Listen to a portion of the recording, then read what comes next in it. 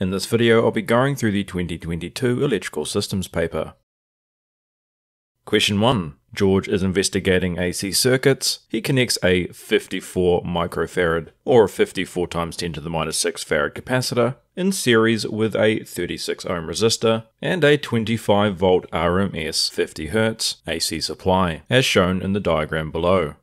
Show that the reactance of the capacitor is 58.9 ohms. Capacitor reactance is 1 over omega C, where C is our capacitance that we're given right here, but we don't know our angular frequency.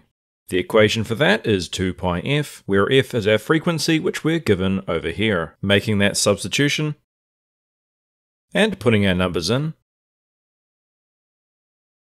gives me 58.946 ohms, or 58.9 to 3 significant figures, which is what we're trying to find.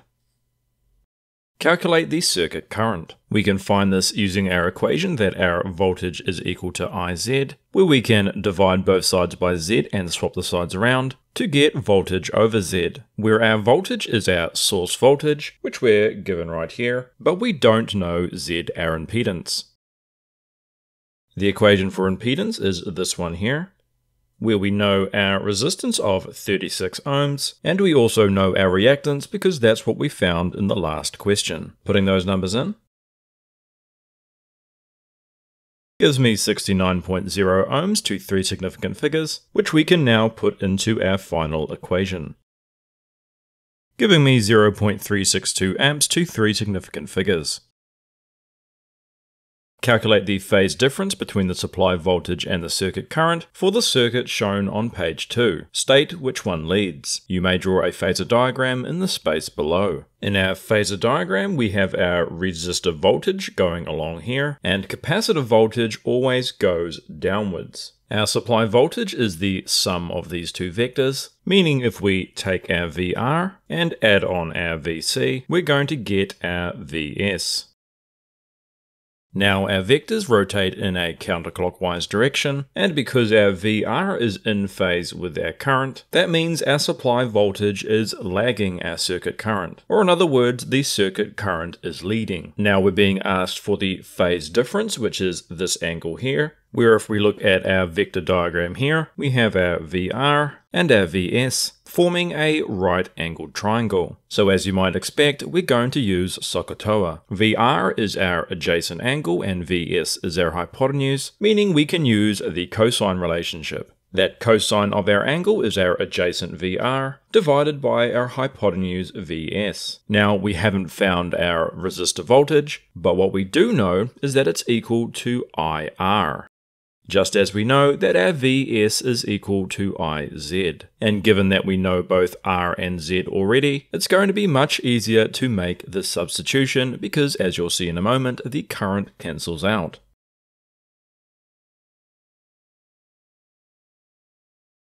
Solving this for our phase difference by taking the inverse cosine of both sides,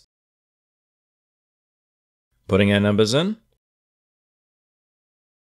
gives me 58.6 degrees to 3 significant figures, and so the current leads by 58.6 degrees. Now it's also worth noting that we could have used the fact that this is VC, and therefore equal to our IX, meaning that we could have used the tan relationship to get the same answer. Explain how the addition of a suitable inductor to the resistor-capacitor circuit with the AC supply can make the circuit resonate. Begin your answer by explaining the meaning of resonance in a circuit. When a circuit is in resonance, a few things happen. Resonance occurs when the impedance is at minimum and equal to the resistance, due to the inductor reactance equaling the capacitor reactance, and the total reactance equaling 0. In this state, the current is at maximum. Therefore, to achieve resonance, the inductor reactance should match the capacitor reactance. Question 2. David is investigating inductors and magnets. He uses a 1.60 Henry 22 ohm inductor and connects it to a 12 volt power supply. The inductor can be considered as a pure inductor in series with a resistor as shown in the diagram below. Calculate the circuit current after two time constants once the switch is closed and the current begins to flow. If we imagine a graph of our current against time, the current in an inductor is going to increase like this. where we have our I maximum here, and our time constant is the time for a 63% change, which we can indicate here. Our first step is to find our maximum current. The maximum current occurs here when our current stops changing and the back EMF is 0, and for all intents and purposes, we just have a voltage source and a resistor, meaning that we can just use our Ohm's law, V equals IR, dividing both sides by resistance, putting our numbers in, gives me 0.545 amps. Let's now find the current after one time constant. Our current after one time constant is just going to be 63% of our maximum current, which in this case is 0.545, which gives me 0.343 amps. Now for two time constants, we now start at a current here and approach our maximum here. And so essentially our graph has reduced, where our maximum current is no longer this here, it is instead this here. And so our Imax is our original maximum current, 0.545, minus our new starting current, which is 0.343, which gives me 0.202 amps. Now our new current is going to be the current that we're starting at, 0.343, plus 63% of this current increase here, which gives me 0.470 amps. State the voltage across the pure inductor and the voltage across the resistor once the current is steady. When our current is at a steady value, the back EMF that our inductor produces is proportional to the change in current. Because it's not changing, we have no back EMF and therefore no voltage. That means that our entire 12 volt source must be spent across our resistor. Once the current has reached a steady value, the switch is opened. The current falls to 0 in 2.5 times 10 to the minus 2 seconds. Calculate the size of the average induced voltage and state the direction of the induced voltage across the inductor. The equation for our induced voltage is this one here,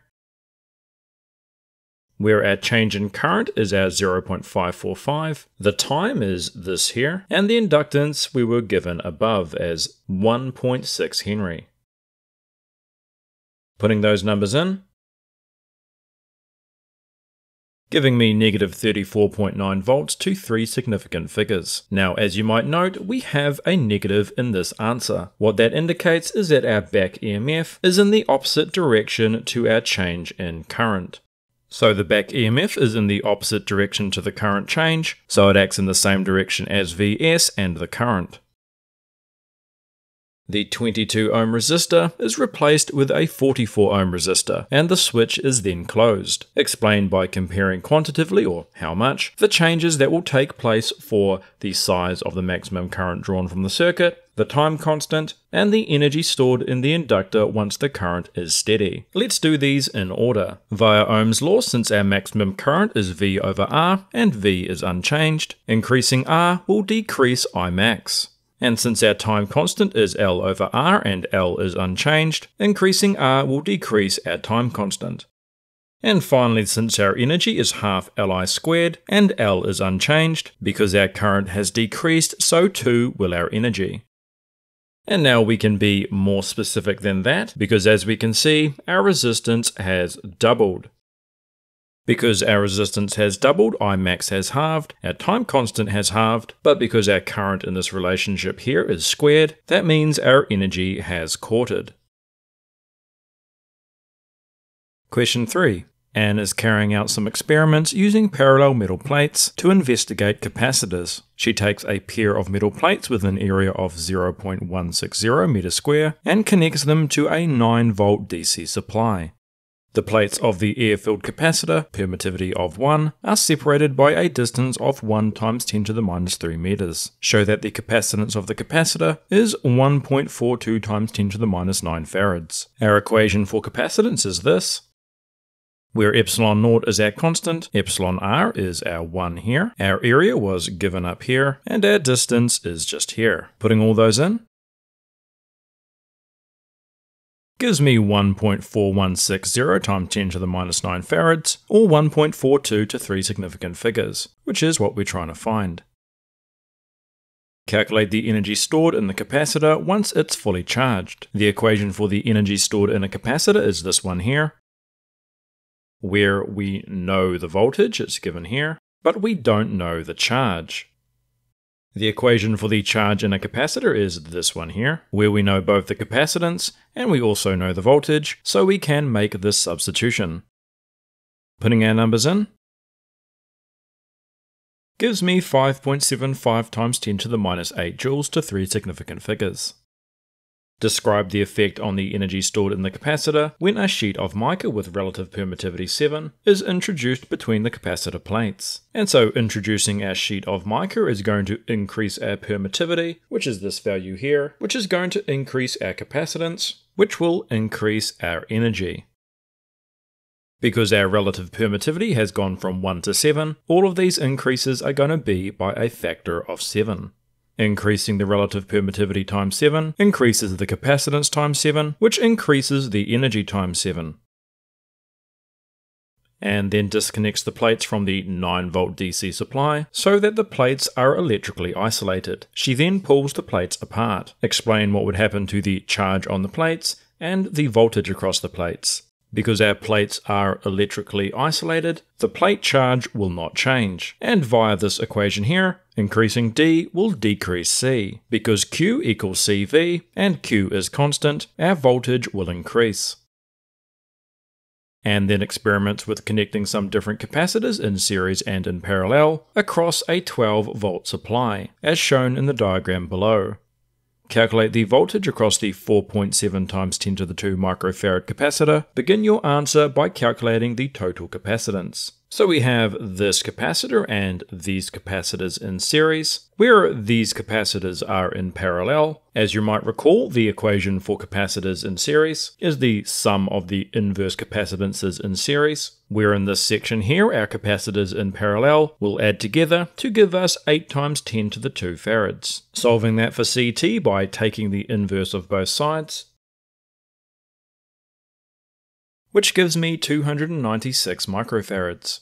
Now, to find the voltage, we can use the equation that Q equals CV. Rearranging for voltage gives us V equals Q over C, where we know our capacitance of 4.7 times 10 to the 2, but we don't know our charge. Now the thing about capacitors in parallel is that we get a certain charge on this plate here, which attracts an equal charge onto this plate here, which, if we imagine this as just one big fat capacitor, which we can, means that we have a positive charge on this plate here, resulting in an equal negative charge on this plate here. The point I'm making is that this amount of charge is equal in all of these cases, meaning that the charge across this capacitor here is the same as a charge across an equivalent big capacitor, the capacitance of which is what we just found here. And so we can use our equation that our total charge is equal to our total capacitance times our voltage, and substitute this for our Q. Putting those numbers in gives me 7.56 volts.